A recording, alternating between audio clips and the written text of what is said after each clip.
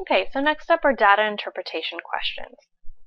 So basically, data interpretation questions are any question that is asking you about information that they've given you in a chart or a graph. So they'll give you some sort of visual representation, and then they'll ask you a question about it. So the trick to these is just pay attention. So you want to make sure you know which units of measurements are being used. There's important things I'm going to go ahead and just jot down here. So you want to know which units you're using.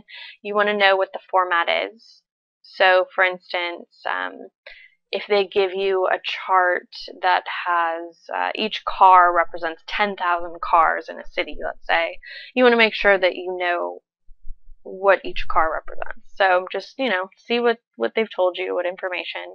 And then also, if it's a graph, you want to know the axes.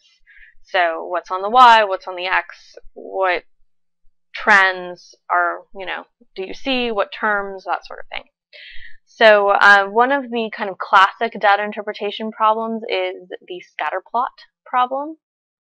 So in a scatter plot problem, they will go ahead and they will give you a graph. So here we go. Here's my nice little graph.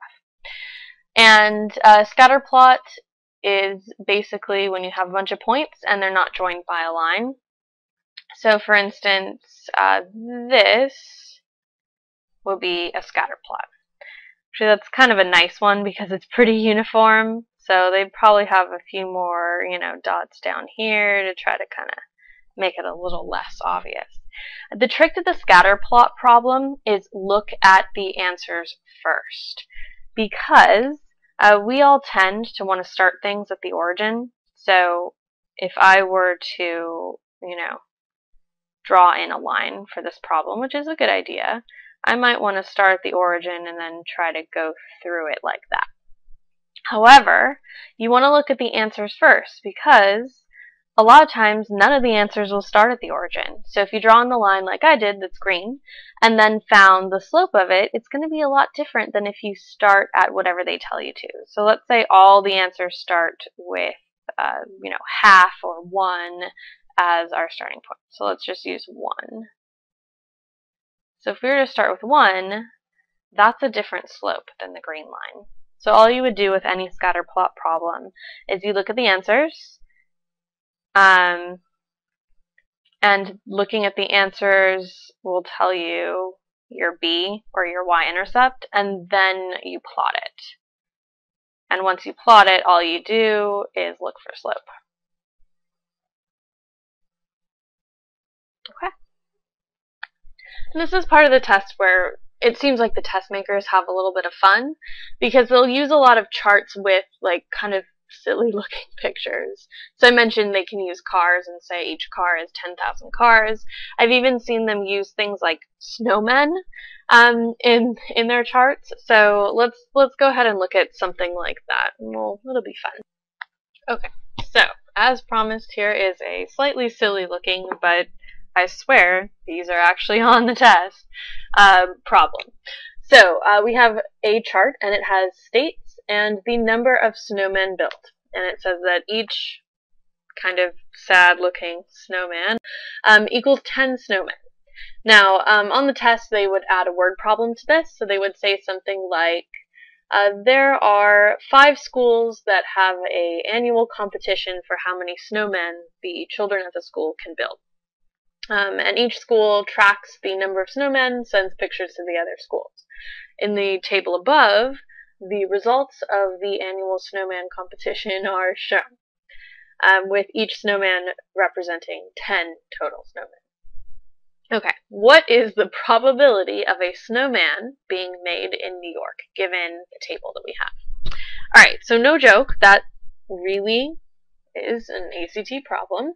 Occasionally, they like to have fun too.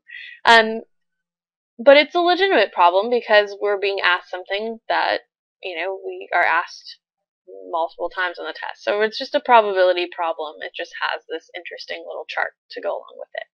So we know that probabilities are the desired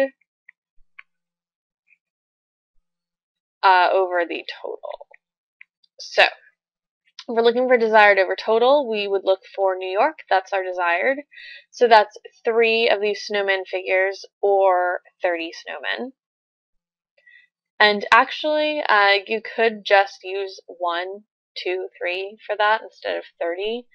But they tell you there's 10 snowmen because they could also ask you something like, what's the total number of snowmen in Colorado? Okay, great, there's 40 of them. So you have 30 over your total. So you would say, okay, that looks like 1.5 snowmen.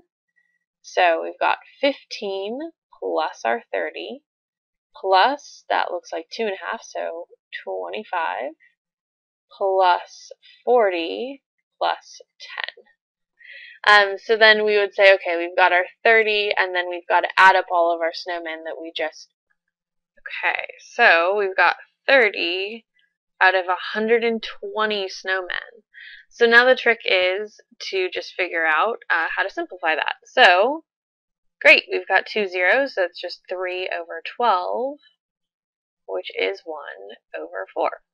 So there's a 1/4, or, depending on how they ask it, 25% probability of your snowman being born in New York.